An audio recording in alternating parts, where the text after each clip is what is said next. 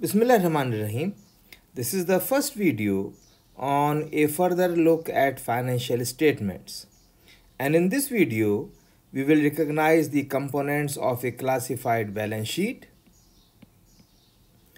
We will calculate and interpret ratios to assess a company's profitability. We will describe how a retained earnings statement correlates with a statement of stockholders' equity. We will calculate and interpret ratios to evaluate a company's liquidity and solvency through its balance sheet. And finally, we will utilize the statement of cash flows to assess a company's solvency. Please like, subscribe and share my channel to search for accounting lessons and hit the notification bell button to alert you for the latest video. For all of your questions, comments and suggestions, please put them in the comment section below. And for webinar and guest speaker invites, please send me a message at accountingamir@gmail.com. Accounting is AK. We hope that this video helps students in their academic development and teachers in enhancing their lesson plans and teaching methodologies. So that is how this video is designed. We are going to talk about the classified balance sheet, where we will talk about the different types of assets and the liabilities and the stockholders equity. We will use the financial statements to calculate ratios through income statement, stockholders equity, and we'll be using a classified using balance sheet and a statement of cash flows. Finally, we will be talking about how we report the financial statements, what is the standard setting environment, what are the qualities of a useful information, what are the assumptions, principles and constraints of accounting. So these are the things we are going to discuss in this video. And let us start with a classified balance sheet. So balance sheet presents a snapshot at a point in time. If you look into the balance sheet is always stated as on and the specific date. Against this, when we look into the income statement, we are going to specify the date as for the month or year ending. So that is for a specific period of time, and balance sheet is at a specific point of time. And we prepare these balance sheets to improve our understanding. The companies group similar assets and similar liabilities together, and as you can see, what we mean by grouping is we group the assets and the category of current assets, long-term investments, property, plant and equipment, and intangible assets, while liabilities are grouped into current liabilities and long-term liabilities, and then we have the stockholders equity. So that is how we classify a balance sheet, and let us talk more about it. So here you can see that this is a classified balance sheet, and here right now we are talking about assets. You can see that there is a long list of current assets. We have long-term investments, we have property, plant and equipment, and in the end we have intangible assets. So that is how we prepare or we are present our assets in a balance sheet. We start with the current assets, followed by long-term investments, property, plant and equipment, and intangible assets. A balance sheet also includes the liabilities and stockholders equity, and this comprises of current liabilities. And again you can see that there are a long list of current liabilities. There will be long-term liabilities as well. Now these are, when we say current, they are for the current year in the consideration, and long term is something that is more than 1 year. In the stockholder equity, we record the common stock and retained earnings. So these are the two things. If we add them together, we call them as stockholders equity. And the total of liabilities and stockholders equity must be equal to the total of the assets. If the two totals are not equal, then there is a mistake. Then let us look into the different groups of the assets. You can see we have the current assets, and these assets, these are the assets that the company expect to convert to cash or use up within 1 year, or the operating cycle, whichever is longer. Because depending upon the nature of the business, the operating cycle is going to vary from industry to industry and company to company. Operating cycle means the average time it takes from the purchase of material inventory or raw material to the collection of cash from the customers. So these are the common types of current assets. It may be cash. Obviously, there may be two types of investments. Here we are talking about short-term investments. Those investments that are going to be made for a period less than 1 year. Account receivables, inventories, and prepaid expenses. So you can see this is a simple uh, group of current assets for Southwest Airlines, and these values are in millions. We have cash, short-term investments, account receivable, inventories, prepaid expenses, and other current assets. You can see that the companies list current asset accounts in the order or they expect to convert them into cash. You can see the most liquid form is the cash.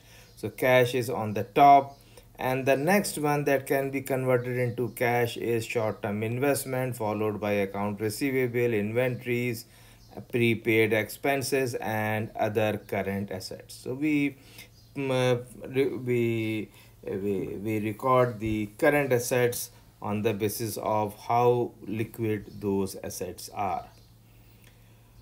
Then we have the long-term asset investments, and when we say long-term investments, they are also called as investments also.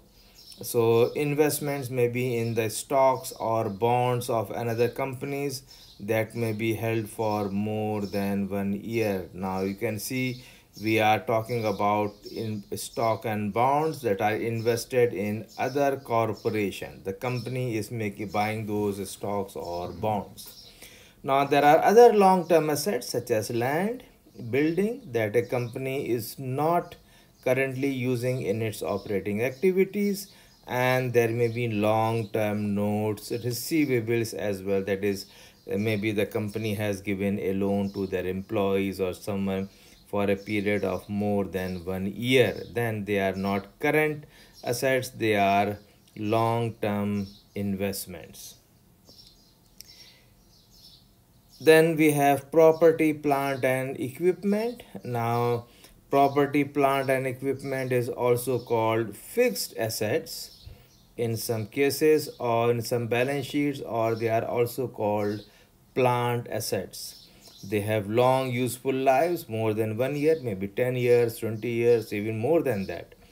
So they are currently used in operations. They include land, building, equipment, delivery vehicle, furniture, etc. And on all these long-term assets, there is depreciation is charged, except for land. We don't charge depreciation on land. And we have another interesting terminology, that is accumulated depreciation. That is the total amount of depreciation expensed thus far in the asset's life. Suppose the annual depreciation on a asset is 100 reals, and The life of the asset is 20 years. So the accumulated depreciation after 5 years will be 500. Then we have property, plant and equipment, and you can see that is how we are going to record them, and from this we subtract the depreciation, and this is the book value of the assets on a specific point of time. There may be intangible assets, and they are also called as other assets. You can find this term in some balance sheets, and these assets or intangible assets do not have a physical substance like furniture or equipment. Examples may be goodwill, patents, copyright, trademarks, trade names, etc. So these are all intangible assets. A classified balance sheet will have liabilities, and in those are split into two groups: current liabilities. So current liabilities are the obligations that the company has to pay within the a year or operating cycle, whichever is longer.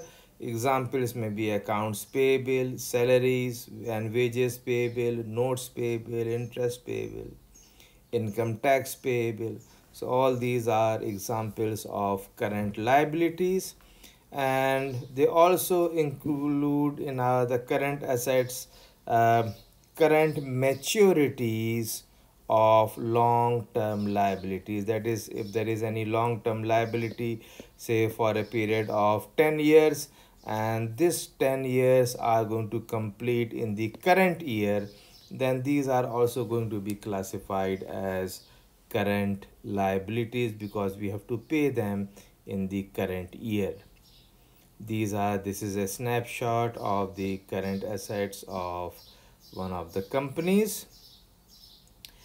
Then we have, as we say, liabilities are also grouped as long-term liabilities. Now, these are the obligations that our company is going to pay after 1 year. They are not going to be paid in the current year, like bonds payable, mortgages payable, long-term notes payable. You can see here long-term notes payable, otherwise note payables are grouped with the current liabilities, lease liabilities and pension liabilities. The third component of a balance sheet is the stockholder equity, and this has two items. One is the common stock, that is the investment of assets into the business by the stockholders. They may be buying the shares. And then there is retained earning, that is the income retained for use in the business. It is not distributed to the shareholders. Next, we come to using the financial statements, and we use the financial statements through calculating ratios. So, ratios or ratio analysis expresses the relationship among selected items of financial statement data. It is simply a mathematical relationship between one quantity and another. You will see, we'll talk more about it as we progress in this video. So it is simply a mathematical relationship between, say, current assets and current liabilities. It may be between debt and total assets. So it is simply a relationship between two items of the balance sheet or the income statement or the retained earnings statement, as the case may be. Obviously, it is important that to note that a single ratio by itself is not meaningful. It has to be compared between x and y, between two at least, to make a rational analysis. Now, financial ratios are classified into three different types. They may be profitability ratios, liquidity ratios, and solvency ratios. Now, for profitability ratios, They measure the income or operating success of a company for a given period of time. Then liquidity, they measure the short-term ability of the company to pay its liabilities or the maturing obligations and to meet unexpected needs for cash. That is what we do for the liquidity ratios. And when it comes to solvency ratios, they measure the ability of the company to survive over a long period of time. That is the main difference between liquidity and solvency. Liquidity is obviously for a short period of time, that is within a year. Solvency are for a period more than 1 year or long period of time. Now here we have the income statement. We have the income statement for Best Buy company. We have the revenues for the year 2011 and 2010. When we prepare the income statement, we first record the revenues and then we record the set of expenses, and revenue minus expense will give us the net income. So you can see that for Best Buy company incorporation, the income or the net income for 2010 was 1317, and for 2011 it is 1277. So the profit has, or the net income has decreased in the year 2011. So profitability ratios, they measure the operating success of a company for a given period of time.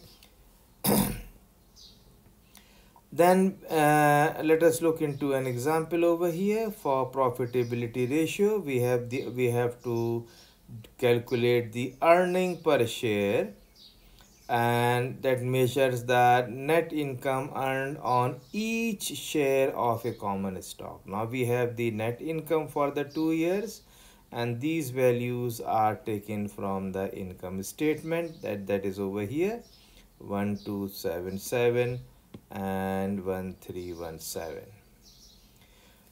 Then when we calculate, this is the formula for earning per share. We have the net income minus preferred dividends divided by average common shares outstanding.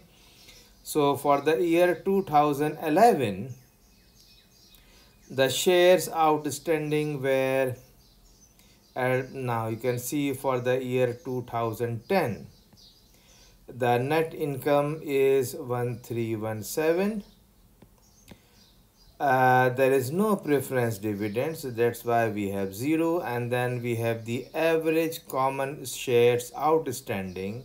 So we have the shares at the beginning of the year plus shares at the end of the year, 414 plus 419, and we divide by 2. So the earning per share is 3.16 for the year 2010, and for the year 2011 it is 3.14. So what we can see is that the earning per share has decreased in the year 2011, and the reason is that the profit has decreased during this period. You can see over here, for the year 2010 the income was 1317.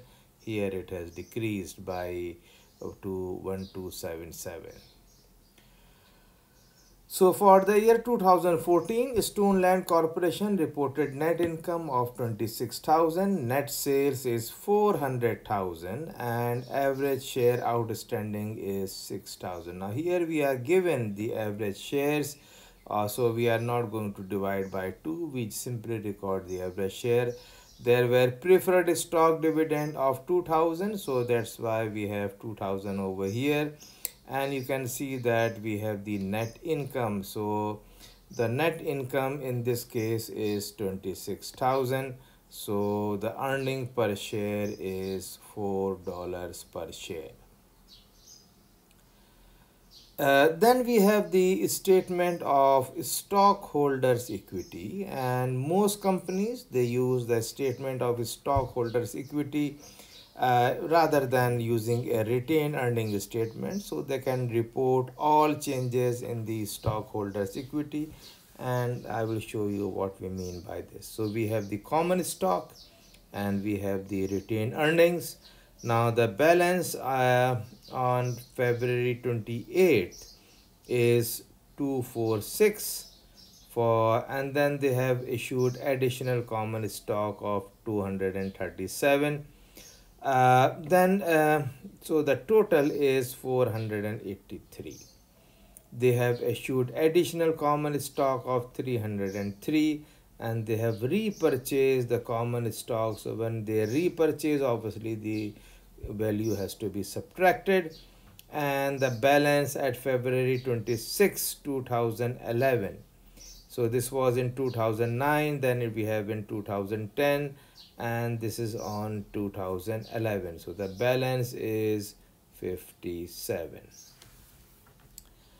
Now, when we look into the retained earning, we have obviously the opening or the beginning balance of the retained earning. To this, we add the net income and we subtract the dividend.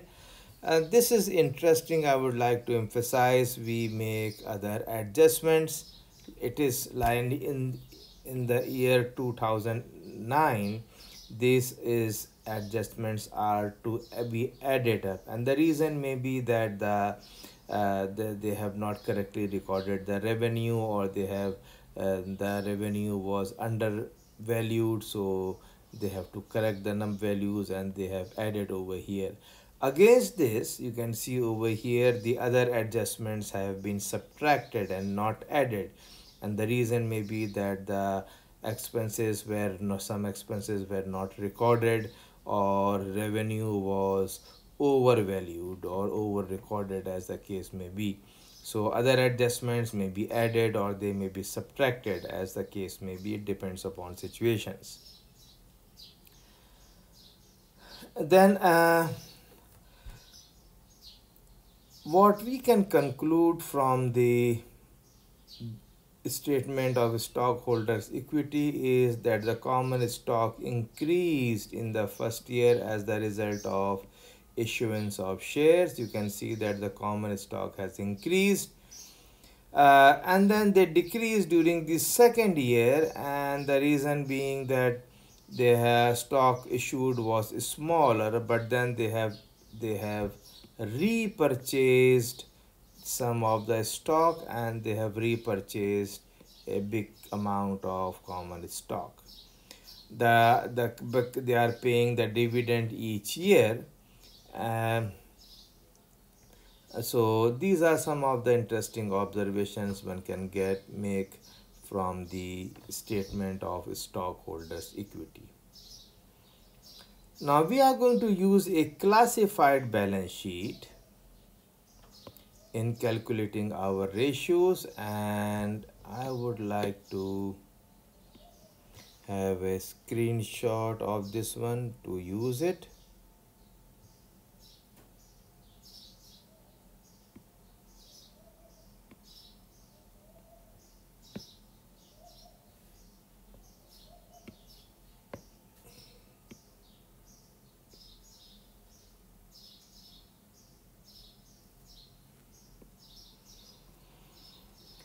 So we are going to determine the liquidity of a business.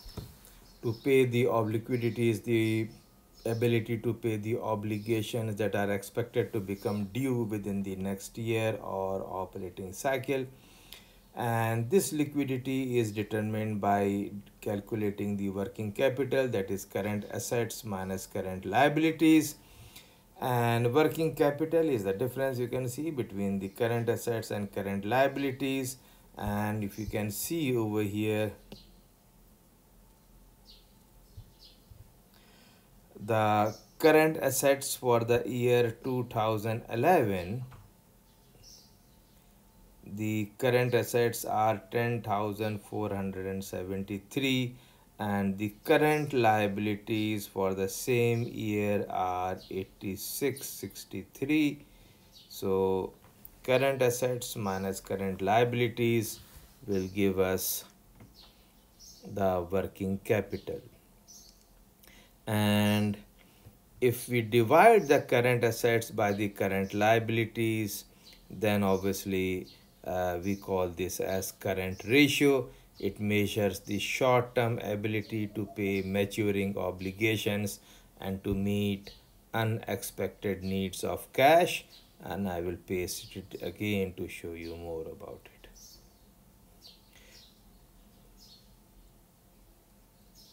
Now we can see that the current assets are how much?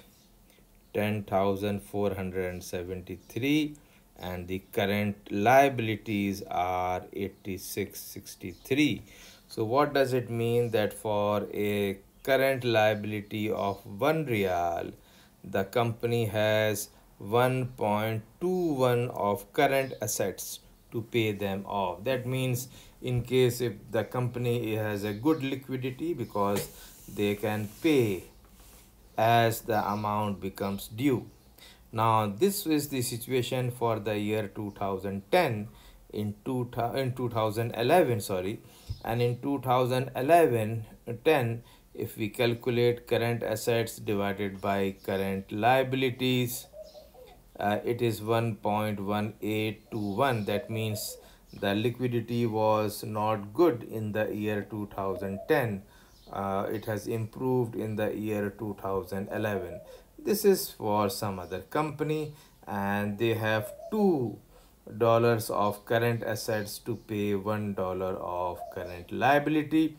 These are the industry averages. So if we want to compare the year the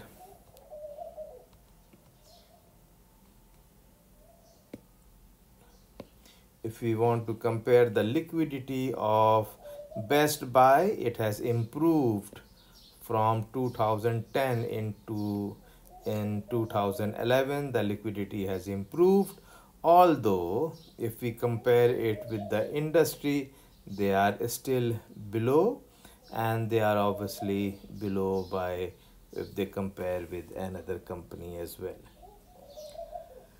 Another thing that we are going to a ratio that is going to be commonly used is the solvency, that is the ability to pay the interest as it comes due to repay the balance of a debt due at its maturity.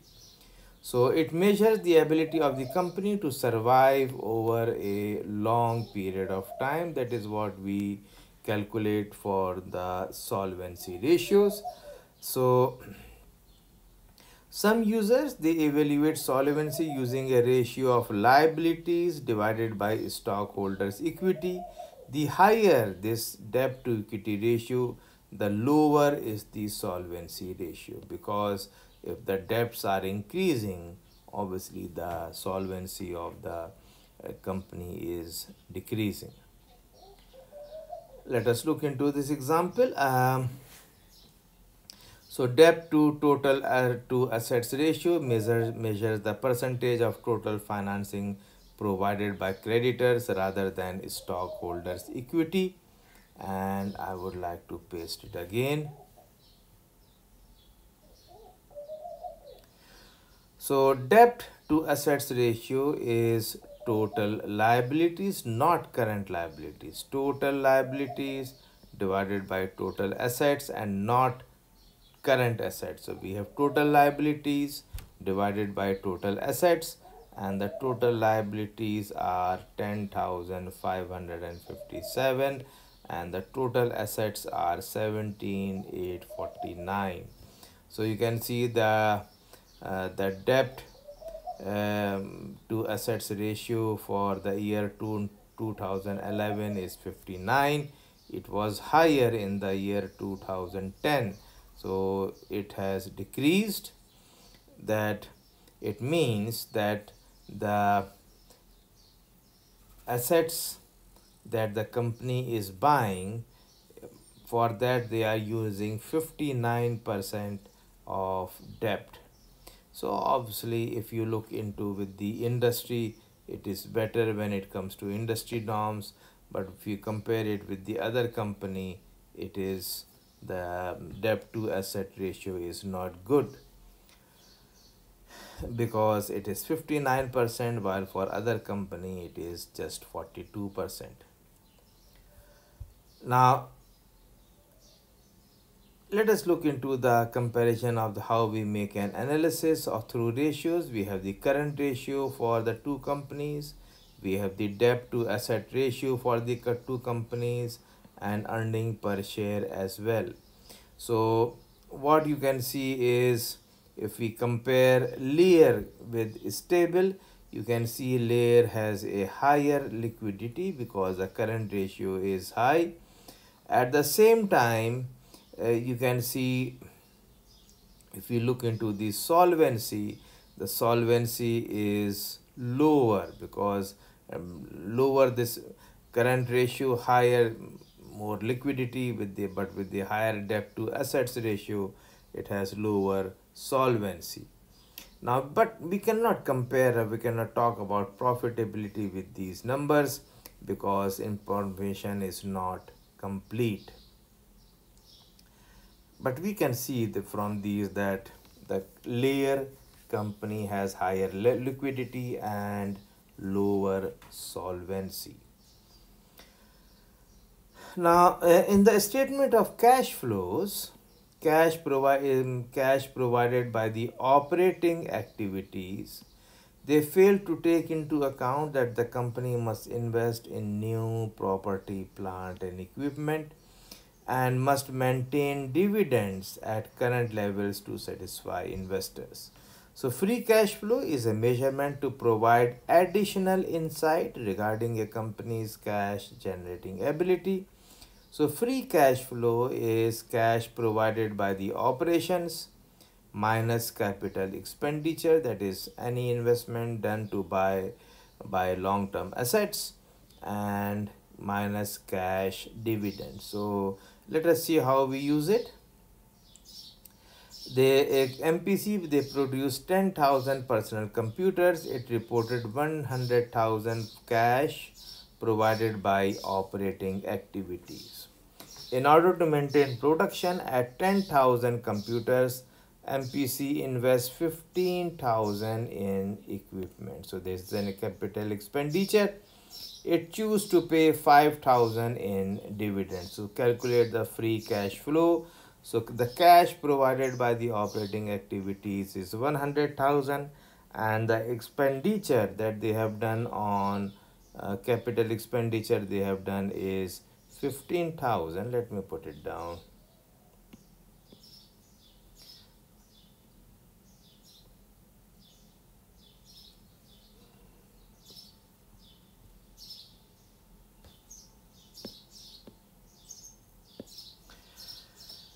So cash provided by operation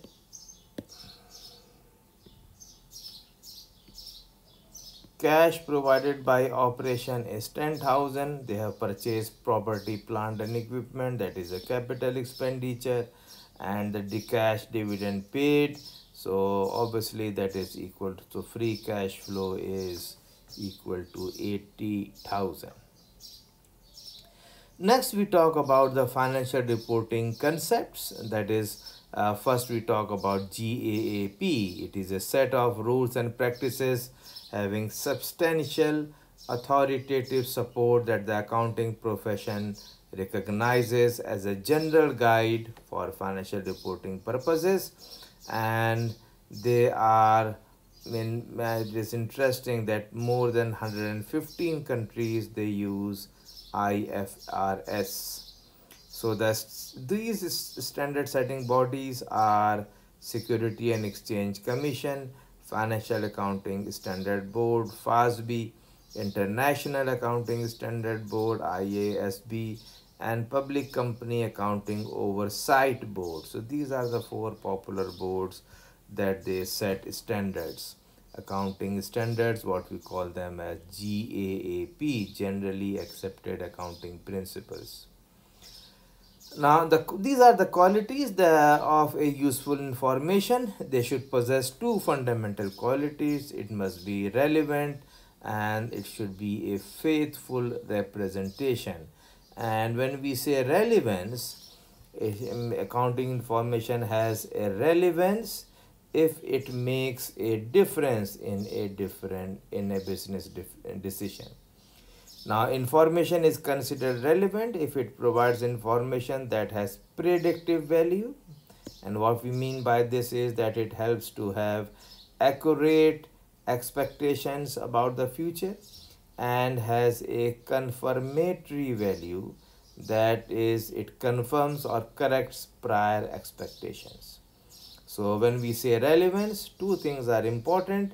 It has the predictive value and confirmatory value, and another important component is materiality.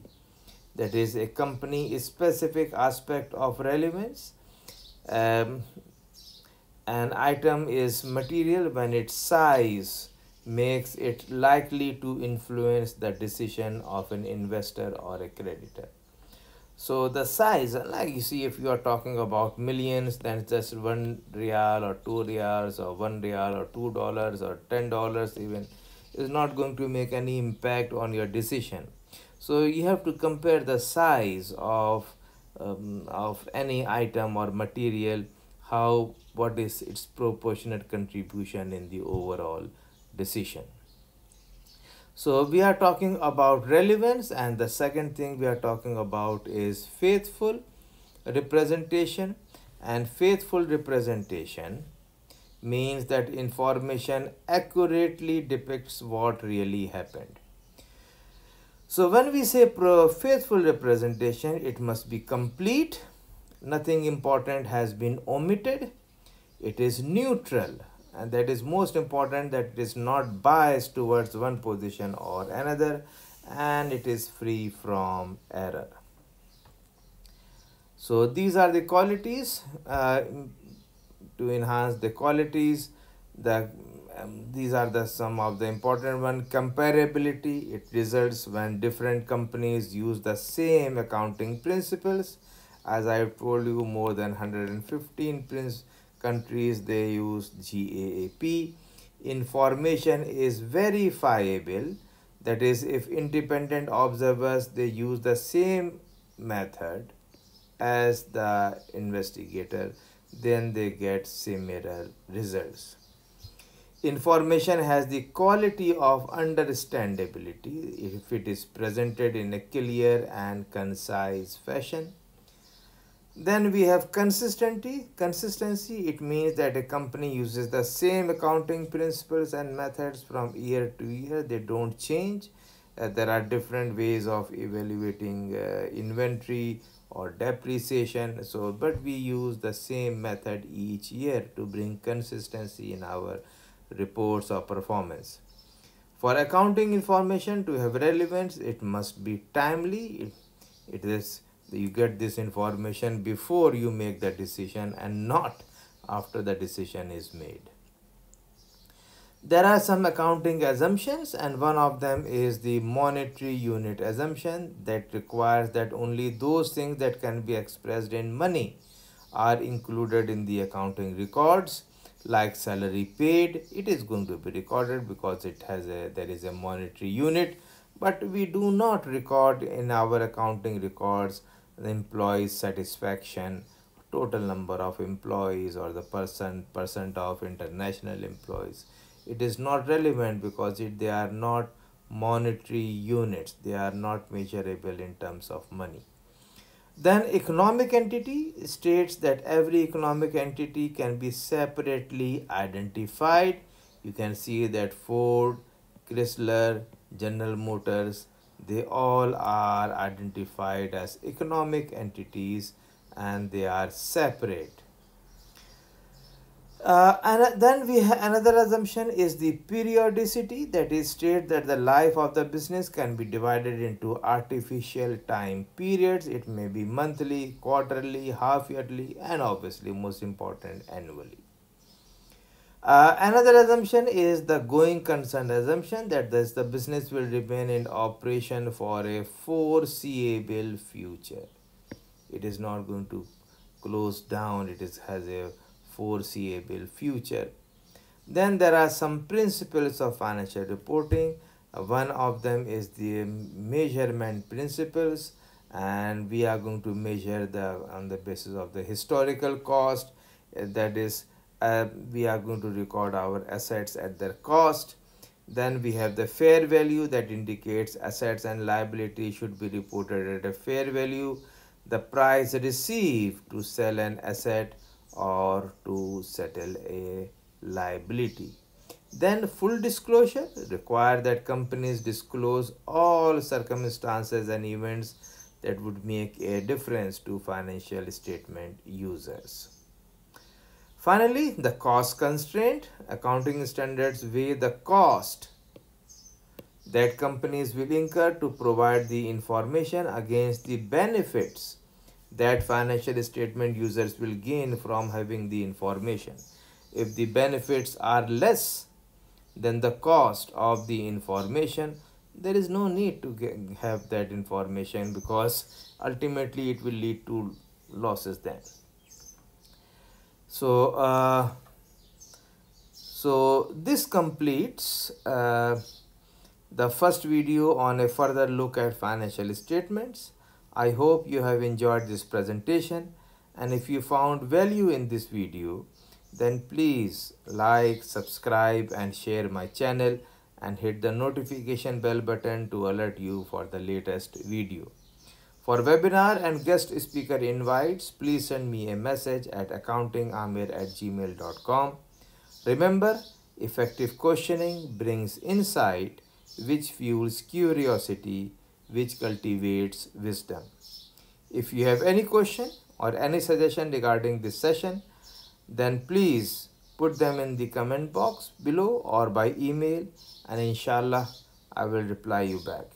Thank you so much and happy learning.